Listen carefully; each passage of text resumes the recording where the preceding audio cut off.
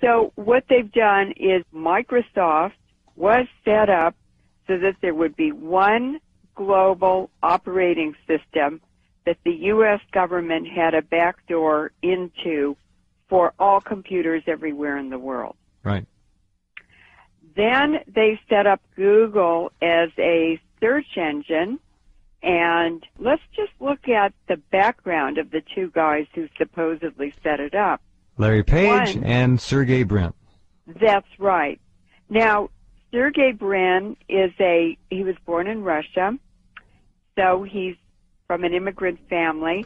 But listen to this. His father was a mathematician who worked at the University of Maryland, and his mother worked for NASA. I didn't know that one. Well, it's like a blue-blood line. NASA.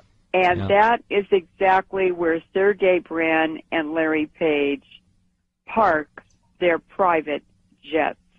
Of course. Is at the NASA facility. Mm-hmm. They don't have to go through TSA. Gosh, what a surprise. Right. Larry Page is an American. His parents were both computer science professors at Michigan State University, and his father was one of the top experts in the United States on artificial intelligence. Now, Sergey Brin married a Polish-American woman called Anne Wojcicki. So as soon as Anne Wojcicki married Sergey Brin, she was given millions of dollars in venture capital the day of the wedding. I think she got $20 million. Just to start. Right. That's right. All right, hold on. Lorraine Moret is our guest tonight, a longtime friend of good people everywhere on the planet. Her work on depleted uranium, of course, really knows no bounds and needs not much of an introduction. She's talked about it too many times to count around the world and on this program as well. We're talking about Google and DNA and control. Next time you hit the Google search function, just keep in mind that your finger is doing a lot more than simply looking up information. You're helping to propel a monster on the planet. It is a beast. It's unbelievable what's going on. Go ahead. It's unbelievable. And what I want to emphasize is that Google, Microsoft, Facebook, and the social networking websites, all of them. eBay, Skype, Google Mail, Yahoo Mail, PayPal, these are all the same entity. They're all integrated. They get bought and sold and traded around. These are all U.S. Navy and military operations. Now, I know a physicist who told me that they were tracking people in the lab by the electromagnetic frequency emitted by individual's DNA. In other words, every living thing is an antenna that transmits and receives. We're an electrical system, and the DNA in every living thing has a unique frequency and signal. That is what they're using, what they're focusing on, and what they're weaponizing to completely control us. The DNA Human Genome Project was carried out at the Lawrence Berkeley National Lab, where I was a staff scientist for 5 years. But the Lawrence Livermore Lab, Los Alamos National Lab, these are all nuclear weapons labs, were also involved. That means the military, because the nuclear weapons labs exist for the Pentagon, and the Pentagon exists for the oil companies. So the Human Genome Project was set up and well-funded to experiment and to research and to describe the human genome. Now, how would they use that? Well, what we know about Google is that they are doing DNA surveys from space. This would be NASA and the Navy. NASA is run by the Navy. They have been tracking and identifying isolated populations, for instance, in the Amazon, who have never had contact with Western people. These are villages of isolated people who are still living their traditional hunter-gatherer lives, Right. and they've never seen a Westerner. That's not just humans.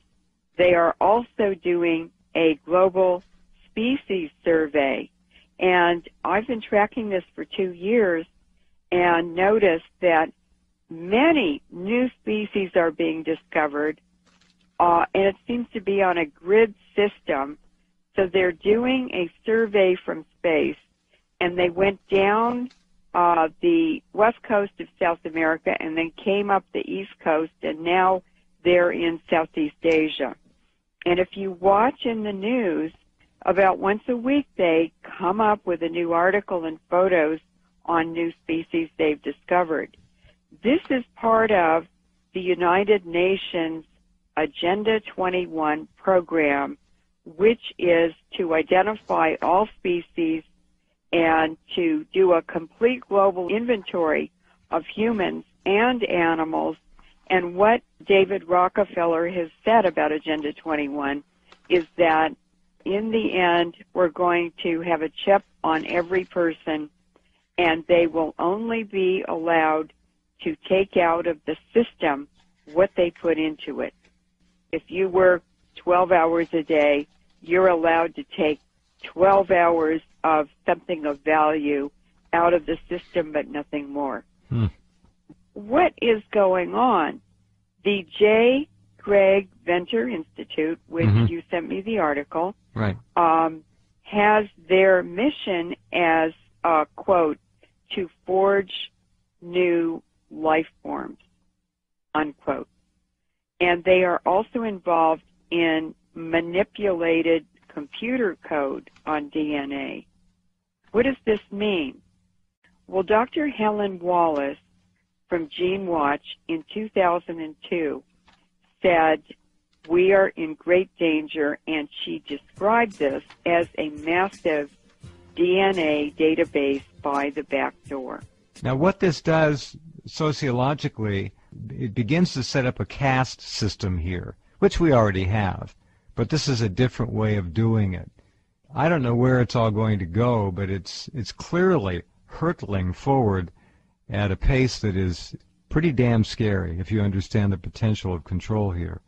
And what they're doing is using computing, medicine, technology, and the police state to converge into basically what is creating a totalitarian scientific oligarchy. And their purpose is to get this information and use it in discriminatory programs where the rich benefit and the poor are impacted negatively by these programs. And the second part of that agenda is the depopulation initiatives. Now, a really good example about this biopiracy. Now, I did an interview with Dr. Wynne Parker. So on the air, I was talking about depleted uranium and the tremendous affinity it has for the DNA and mitochondria, because uranium and phosphate structures, they have a love affair all through the universe. And that means that when people are exposed to uranium particles from these wars in Iraq and Afghanistan and Yugoslavia, and by the way, it's over here in 2 weeks in the U.S., and we're inhaling it. Sure, all the time. It sticks to our DNA and our mitochondria that provide all the energy for the body. Somebody made the decision to go ahead and use it against the people in Yugoslavia and then Iraq, knowing full well what would happen. And that's a party I would like to see brought to justice, whoever that was. So as I was sitting there describing all of this to Dr. Parker, and I was talking about HARP, this is all integrated into the HARP system, I knew that Dr. Parker, Wynne Parker was not his real name. I knew he was a CIA scientist I knew he'd worked for the U.S. government, for the Department of Defense, for the World Health Organization, and the UN at different times. And I knew that he was a microbiologist who knew the whole field because he had to advise the government. And so I just said, Dr. Parker, what is the application of this discovery that nanoparticles are transmitters? And he caught his breath and he said, well, it's to redesign the human genome. That's all, huh? That's all. They're going to create a new species, is what they're talking about here. It's to create anything they want to. That's right.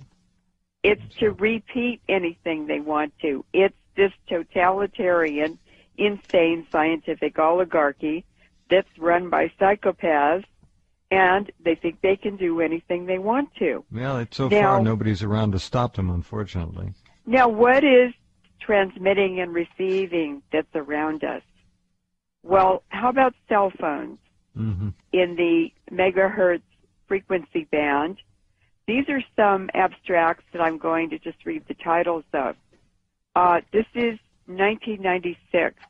Single and double-strand DNA breaks in rat brain cells after acute exposure to radio frequency electromagnetic radiation. And they used the cell phone frequencies. DNA strand breaks in rat brain cells. So they're talking about sterility, about cancer, and about altering people's behavior. And the airport scanners are doing the same thing. Wouldn't surprise me. I'm amazed that there's very little attention being paid to the electric grid. And as all of you listening know, it is surrounding you and everybody you know 24 hours a day. Your home, your office, it doesn't matter. It's called wiring in your walls. And that 60 hertz electric service that you rely on to power your goodies can also be used to carry any kind of telecommunication business you can imagine, and I would submit mind and behavior altering and control platforms as well. It's all doable. It's very simple to do because we are electrical systems and we transmit and receive just like any other antenna. We're electrical first and chemical second. We are electric beings. That's right. And a lot of this was described in the 1930s in the lectures that Bertrand Russell gave at Oxford University. And I would like to read a paragraph, if that's okay. Yeah, we have 3 minutes, so you have to hurry. Okay. A totalitarian government with a scientific bent might do things that to us would seem horrifying. The Nazis were more scientific than the present rulers of Russia and were more inclined to the atrocities that I have in mind. If they had survived, they would probably have soon taken to scientific breeding. Any nation which adopts this practice will, within a generation, secure great military advantages. The system, one may surmise, will be something like this, except possibly in the governing aristocracy. All but 5% of males and 30% of females will be sterilized.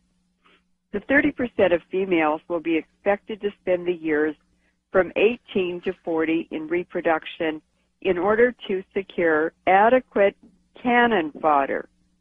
As a rule, artificial insemination will be preferred to the natural method. The unsterilized, if they desire the pleasures of love, will usually have to seek them with sterilized partners. In other words, Jeff, Bertrand Russell's message is that wild reproduction is no longer an option. Yeah. So basically, they have unlimited budgets. They have an unlimited scientific body in universities to do all this research. And today, over 50% of scientific research money in universities comes from the Pentagon.